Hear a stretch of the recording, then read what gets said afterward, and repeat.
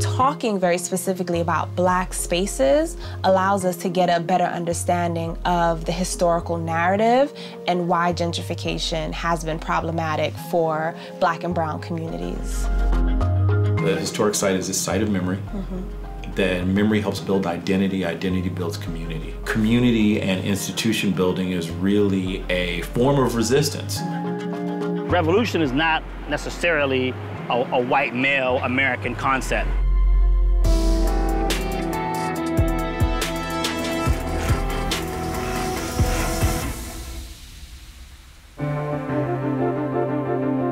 Hi, my name is Stephanie Johnson-Cunningham, and we are discussing Black spaces today on display.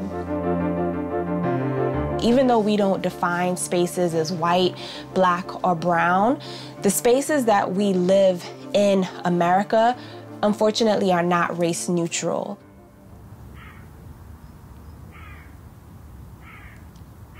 Weeksville Heritage Center is a historic site here in Brooklyn, New York. It used to be a bustling neighborhood created by and for Black people who needed a space of their own. It's one of the first known free Black communities here in Brooklyn, here in New York City, and also throughout the country.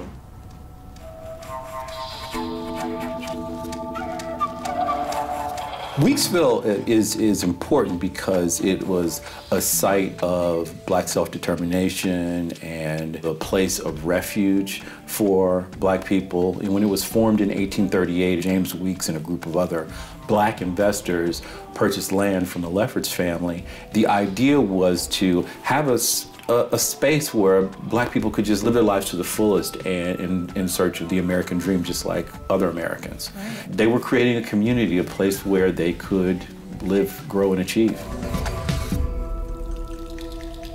Black people weren't invited to own homes everywhere. That still happens today. So Weeksville provided a space for Black people to own homes and to own businesses.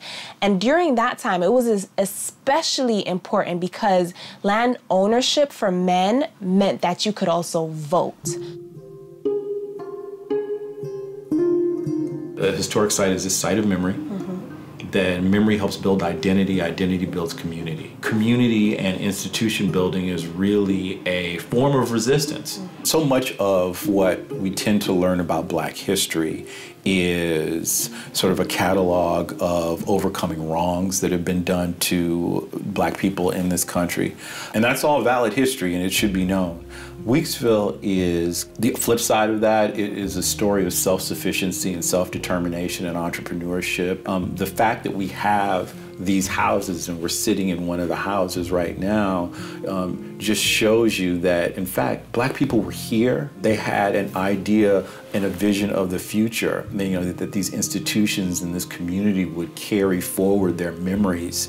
And all the while they're here, you have some great firsts. You have the first Black woman to be principal in a New York City public school, Sarah Garnett. You have the first Black female doctor in New York State, Susan Smith McKinney Stewart. And Weeksville's not unique in that regard. There are these Black towns all over the country, again, where Black people were trying to live and prosper and just thrive.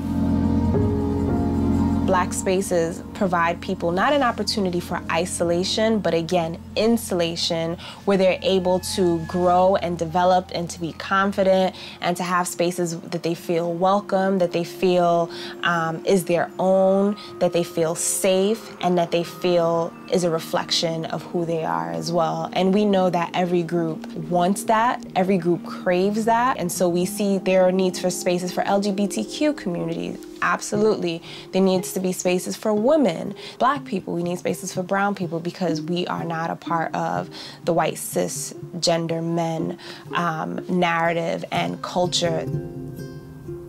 By 1930, Weeksville ceases to exist. And it wasn't until this 1968 where these houses were rediscovered. And that started this community-wide archaeological dig and effort to save these houses and prove that they had historic value. So now there's another side of Weeksville. And so how does the visitor center and the new educational building kind of speak to the vision and history of Weeksville? What the Visitor and Education Center does is it gives us space to convene, where you not only get to learn the history and convene to discuss issues, you know, everything from how to deal with your student debt to Black maternal, you know, mortality rates and what can be done about that, to food justice, to reparations.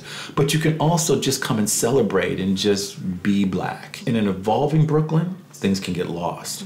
And so it's important that we have this site that is, again, a site of memory here that people can come to and know that there's real Black history here.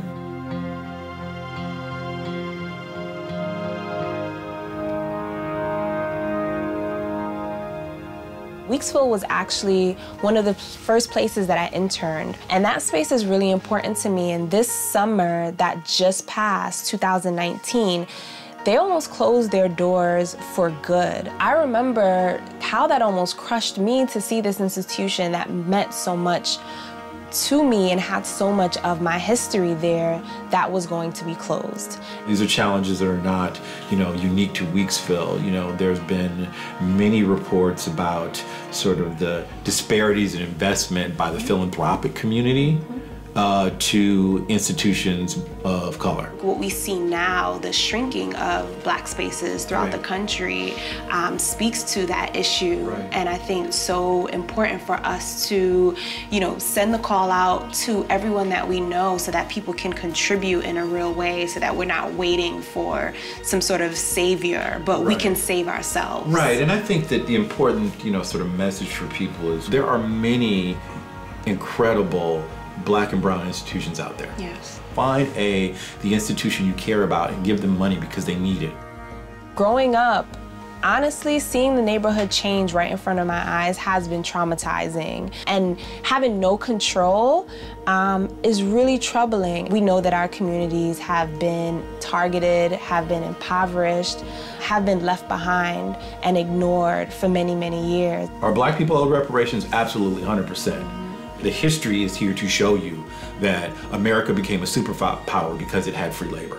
So the justice claim that Black people have is with the United States government. That's fair. And when we see that there is money that can be appropriated for all kinds of things, and it could be done if there were the will, and I believe there's a growing sort of sense of like, how do we make right what is, you know, in a lot of ways been baked into this country, you know, sort of like when you think about the inequities, the school to prison pipeline, you know, the incarceration rates, you know, you think about housing. The conversations are moving in the right direction. Major presidential candidates are talking about the need for reparations and how do we address centuries-long inequities, you know, in what is supposed to be the greatest country in the world.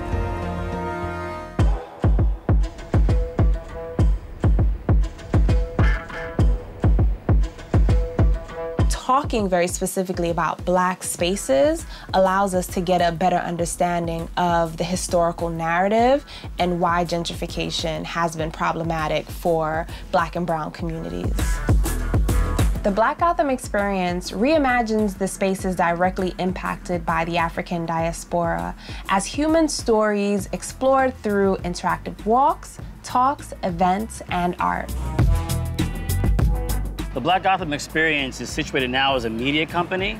We started by doing walking tours and highlighting the Black diaspora in New York City that you can't tell with street names or monuments or memorials. New York City has a lot of deep history embedded in the transatlantic slave trade that has been redacted for over 100 years. And so to have a psychic sense of where you are and how those patterns set in the past affect you now, like before we discuss gentrification and the 99% versus 1%, those systems come from an operating system that go back to the 1600s. There's a reason why New York City has one of the most segregated school systems in the country and has some of the biggest wealth gaps. So I think it's important to know where you are because it affects real people. You can walk around New York now and find statues and street names after people who are either founding fathers or fought in the American Revolution. But there's people of African descent that were early uprisers to the British, but they weren't all white men fighting over money. They're often a pregnant black woman fighting over her child, fighting over her soul. But that person is unknown to most New Yorkers, and the built environment doesn't show that story. So part of what we do by coming to Maiden Lane and discussing that rebellion and celebrate the fact that the first people to grab a rifle and fight the unwinnable war was not white men that owned enslaved people who were mad about their taxes. It was Africans upset about being enslaved. Some people just kind of think that the Harlem Renaissance is ground zero for black culture and black cultural investment into the city. And part of what I'm looking at, teasing out, is that's just not supported by the facts. Yeah. If you look at the creation of New York in 1664, before there was a New York, there already was an African neighborhood. So land ownership is a bedrock of power, which is why black people have continually had efforts to take away the ground on which we stand, even right now. Right. Even if we think about Central Park right now, before Central Park, it was Seneca Village, where it was a thriving black community. And so that community was removed because they wanted to create Central Park. Even in the Bronx, large highways are built through those communities, through eminent domain. You can't take black people out of the American story and have anything left. There are certain stories that need to be highlighted more than others. Now is a moment to just be in tune with celebrating those redacted narratives. And so I think that the work that we're doing, we have found ways to make sure we're investing into the culture and into the community. Everybody's welcome, but the content or topics that black folks should be talking about, like discussions about black masculinity, about entrepreneurship, about travel. These are conversations that give people an opportunity to be amongst a room that might not be all black, but you're talking about these topics in the panel are often people of African descent. Ta-Nehisi Coates said it recently. He said that we aren't gonna see full equality until people start seeing us as full human. And so it's really important that we have the opportunity to create our own narratives and to create our own industries, to create our own growth in business and economics so that we are seen as just as powerful as any other group as well. Because you need the inspiration in the past if you're going to build a bright future. Let's take that inspiration and go out and do some good in the world.